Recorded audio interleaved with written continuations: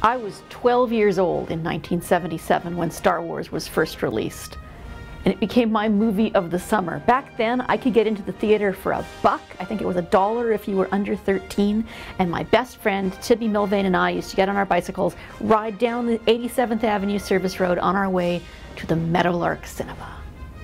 Well, that was 28 years ago. I am no longer 12, the Meadowlark Cinema no longer exists, but the Force is with us, always. At least it's about to reawaken.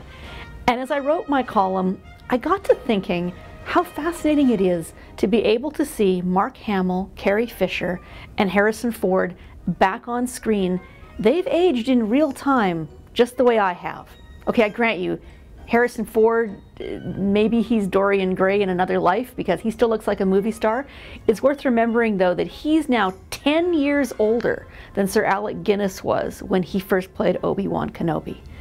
When I go to see Star Wars, and I'm going with my husband very soon, what's going to be fascinating for me is to see not a reflection of my youth, but a reflection of my age.